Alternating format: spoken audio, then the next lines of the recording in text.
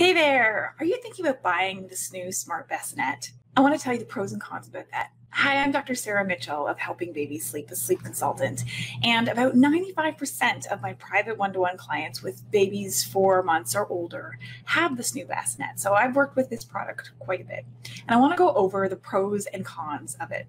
So there's lots of things that I really like about the Snoo Smart Bassinet. And if you don't know what it is, it's basically a smart bassinet. It's a bassinet that gently can rock your baby and help them ease into sleep. When they wake up in the night and cry, the crying sound actually activates that rocking motion again to help soothe them back into sleep. It's developed by Dr. Harvey Karp, who's a renowned pediatrician and developed the 5 S's for soothing your baby. So there's a few things that I like about it. So let's run through those. So the first thing I like about the Snoo Smart Bassinet is that it is American Academy Pediatric. It meets their standards for safe sleep. So safe sleep standards are you want a firm, flat surface for your baby to sleep. And there are lots of products out there that do not meet those standards, such as DockATots, swings, rock and plays.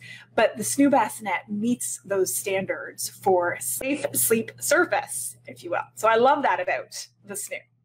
The second thing I like about it is in the newborn phase, essentially, because the Snoo is great for babies up until about age 4 or 5 months of age. Your number one goal as a parent in this stage is to help keep your baby well rested, because sleep begets sleep. So the more well rested they are, the easier it will be to help them fall asleep and then stay asleep.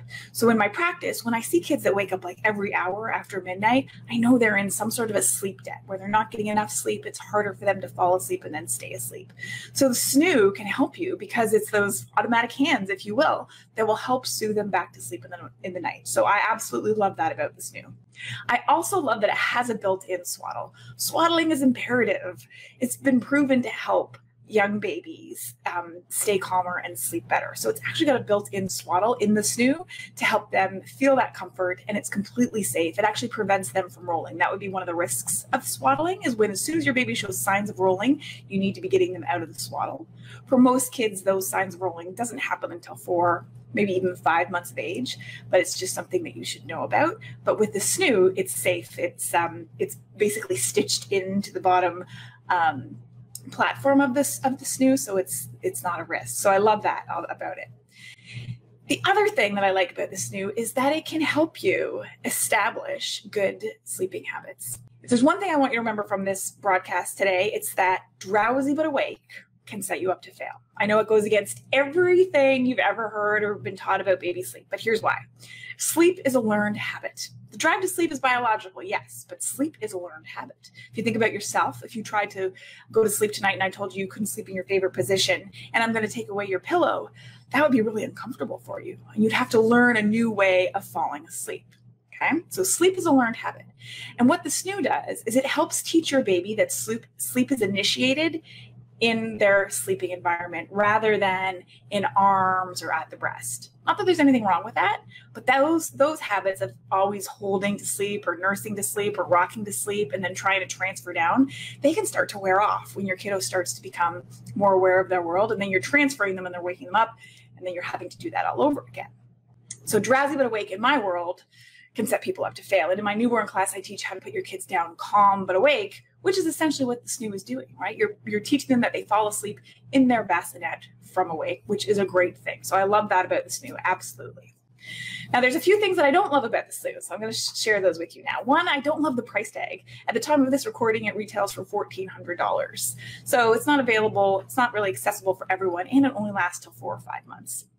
The second thing I don't love about it is I feel like it can delay your parenting troubleshooting skills because you've got this mechanical object to kind of help your baby in the night.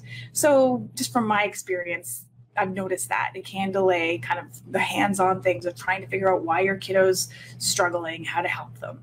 And then some of my clients report a real struggle, even though it has a weaning stage on it, struggle transferring from the Snoo into the crib eventually.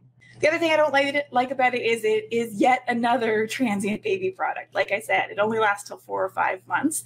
Like I'd rather you spend that $1,400 on a really good quality crib that's going to last you until age 2.5, with maybe a really good quality organic mattress. In general, at this stage, whether you want or not you want to use the Snoo is up to you. I think there's definitely benefits to it, right? The thing is, that motion of being put down, calm, but awake is something that we can do with our own hands. That's what I teach you in my Helping Newborn Sleep class. How to put your baby down, calm, but awake, and help her fall asleep in the crib, which is the place that you're aiming for long term. Your long-term goal is that you can put your kids down awake, leave the room, they coo and babble themselves to sleep, and can put themselves to sleep that way.